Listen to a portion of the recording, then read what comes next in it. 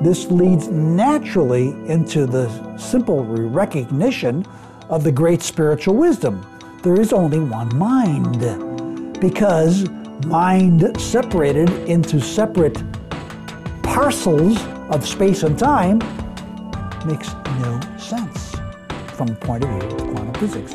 And the theory of entanglement is one of the indications of the truth of that statement. Welcome, thoughtful viewers, to Science and Spirituality on Supreme Master Television. This program is part 2 of a 3-part series featuring an interview with a popular quantum physicist, author, and lecturer from the United States, Dr. Fred Alan Wolf. Dr. Wolf earned a PhD in theoretical physics from the University of California, Los Angeles, USA, in 1963.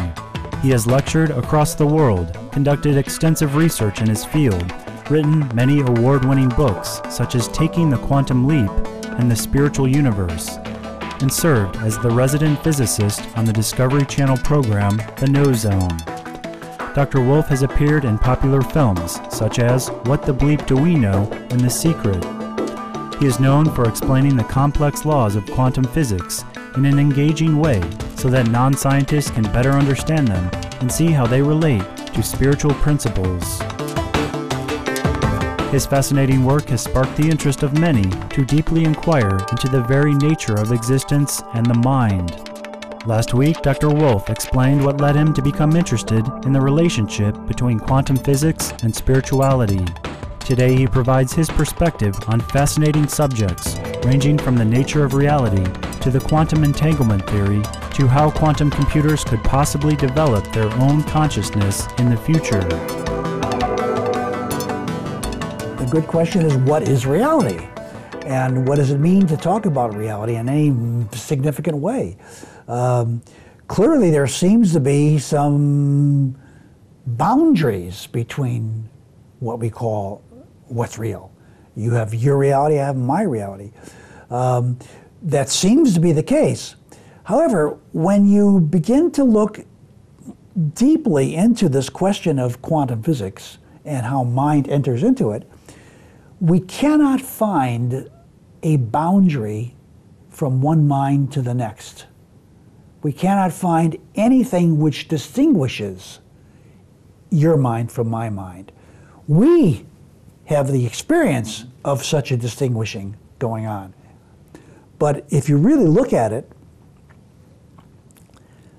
and I look at you, and I say to myself, that's a human being, but I don't have any experience of you other than what I'm experiencing from my natural senses. I'm not inside your head looking out your eyeballs. So I don't know what you're seeing. I don't know what you're smelling or tasting.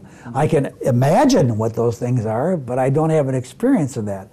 So that's a tendency to say, well, since we seem to have separate bodies, we must have separate minds. But according to what we understand about mind, it doesn't have any place where we can make the compartmentalization take place. In fact, Erwin Schrödinger, one of the founders of quantum physics, actually came up with a proof that there wasn't any separation between various minds, even though it appears that there are. Mm-hmm. So that would bring us into the quantum entanglement theory. Could you explain that? Well, in quantum entanglement, it can involve mind, of course, but what it involves is what happens after what is called an interaction. When things interact, we usually have a picture of an interaction as something coming together and flying apart. Bingo bango, bingo bango. That's an interaction. And the question then becomes, if I know what's going on before the interaction, can I say what's going on after the interaction?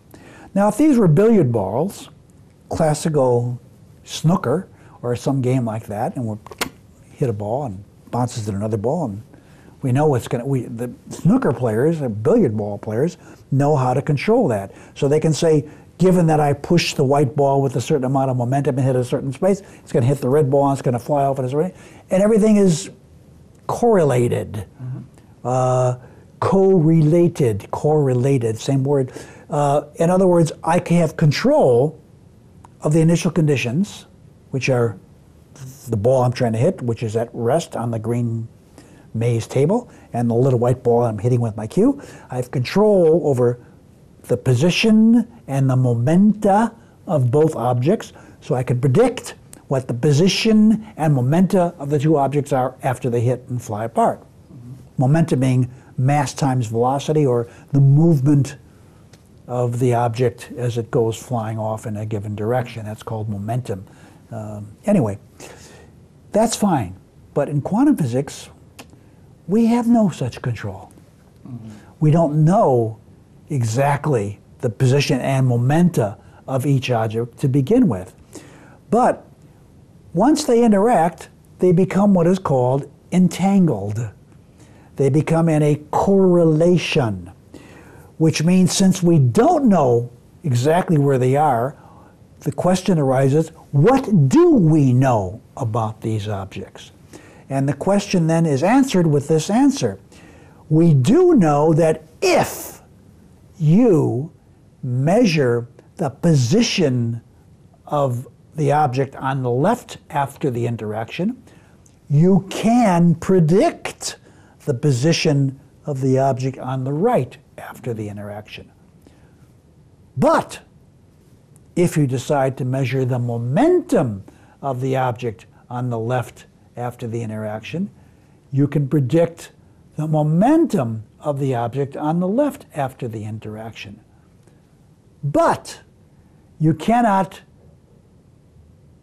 predict both the position and the momenta of either object after the interaction. You can't, even if you measure both at the same time, you cannot determine what the other object is going to have. Entanglement tells us that they are correlated, provided you ask one question but not both.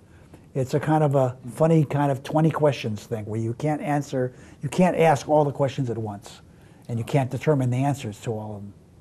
So there seems to be a buzz going around about quantum computing. Yes. What's going on in this field?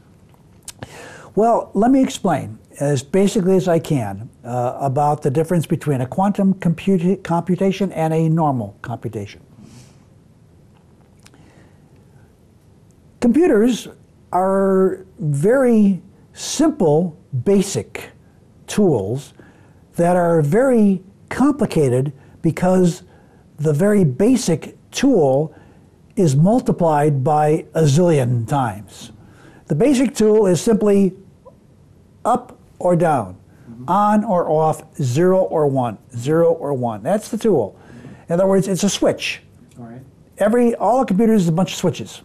You can think of a switch as something which you can throw as going down, up, or side, up, down, up, down. That's it. Two switches, two switch positions, and that is an ordinary computer. A whole bunch of these things, billions of them. And that's how it works. Basically, change the positions of the switches, there's two possible positions here, there's another one over here, two more, that's four possible positions. They can be both up, they can be both this way, they can be like this, or they can be like this, so there's four. Now put 8, put 3 of them in, that leaves 2 times 3, it's 8, and so forth. So 2 to the power of how many different switches there are is the power of the computer. It can be very large. 2 to the power 10 is already more than 1,000.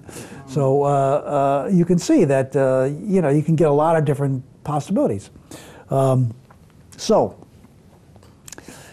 now we come to a quantum computer. It's also made of switches, but all of these positions in between are allowed and can be computed in combinations with the other ones. So there's an infinite variety in each switch of possible positions.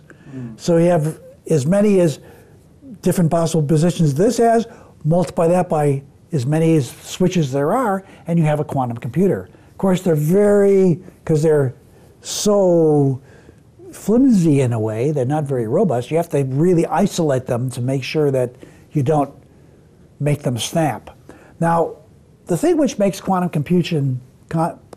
computation of interest is that even though there are all these different positions possible, when you make computations, when you don't actually observe what's going on, very important, you don't look. When you actually observe any one of these switches, what you're going to instantly get is or that, but never anything in between. So here you have a situation in which... Is that because of the observer effect? That's exactly it. Okay. So what a quantum computer does, it has a way of observing or bringing in the observer, and the question is whether the machine can observe its own state or not is still an open question. I will lend a little bit of speculation here. If it's possible that we can build a self-observing quantum computer, it will be as conscious as a self-observing human being. It'll also think about God and questions like that. Thinking really conscious being in a computer. Being essentially able to do what we can do, which is to make things snap one way or the other. But it's the possibilities, which all these different possible positions can add up, because what you have in quantum physics is something called superposition possibilities.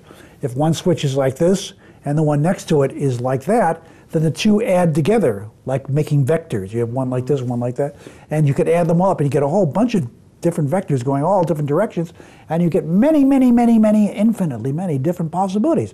Whereas with only this kind of computer, on, off, it's either this adds with this one, makes that one, or it goes down. You don't get any in-betweens, and therefore you don't get any states associated with any of the in-betweens. Whereas in quantum computers, you can actually get something associated with the in-betweens, provided you go look at what's going on in between. It's a very fascinating field. So it's one of the biggest fields in thinking today in quantum physics. Almost all the papers appearing right now are different aspects of quantum computation, because it affects everything. We would like to again thank Dr. Fred Alan Wolf for explaining complex quantum physics concepts in a highly engaging manner and offering his insights on science, consciousness, and spirituality.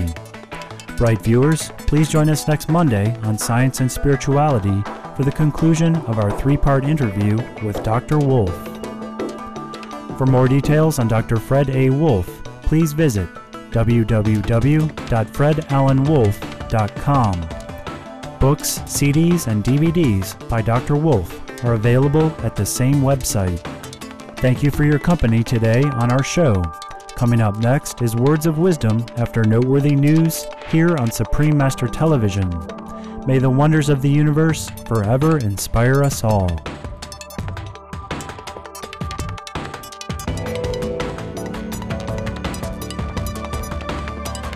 For more details, please visit www.suprememastertv.com/SS